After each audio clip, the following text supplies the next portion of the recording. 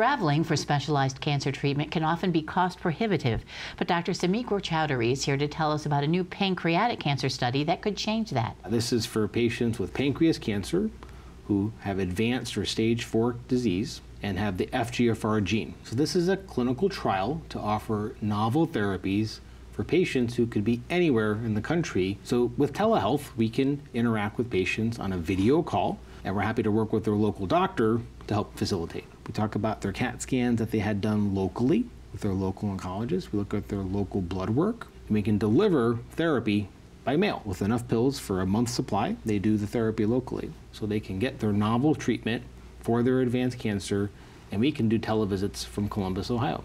So using telehealth does a lot of things for cancer research. Do you see this as the future? I do. This could really be a game changer for how we bring novel therapies to patients.